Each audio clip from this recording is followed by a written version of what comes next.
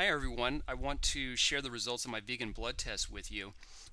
This is a test taken at about 9 months after being a vegan following a high-carb, low-fat vegan diet.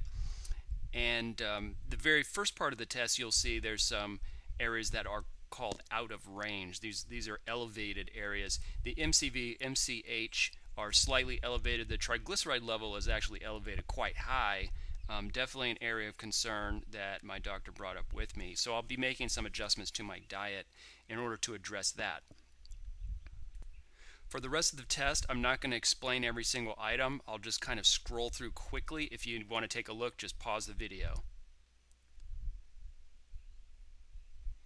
Hemoglobin, vitamin D, protein, all of these numbers looking very good.